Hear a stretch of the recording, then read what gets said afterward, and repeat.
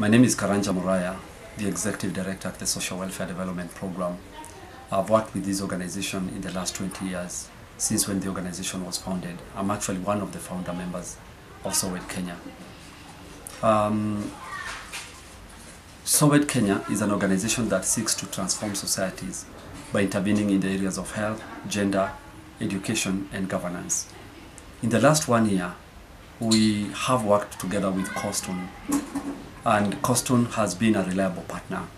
They have supported SOWED Kenya to understand and to implement, actually to adopt the Youth First model in working with education institutions.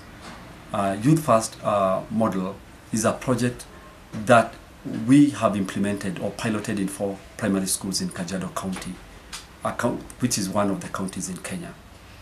We have been able to benefit over 300 students, pupils who are adolescent children, to be able to build the kind of resilience that they need to have in order to overcome emotional, psychological, and economic difficulties. And as a result of this, we have seen and heard and witnessed transformation in their academic performance. We have seen young people transformed into stronger individuals who are able to understand issues better, to solve their problems much more well, to interact with others well. We have heard testimony from parents, from teachers, and from the pupils themselves who have witnessed transformation in their children.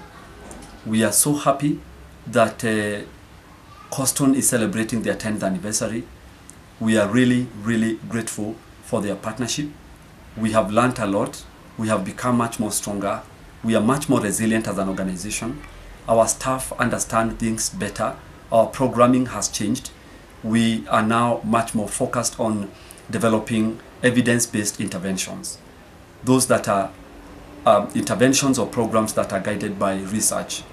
And CorStone has been a part of our journey.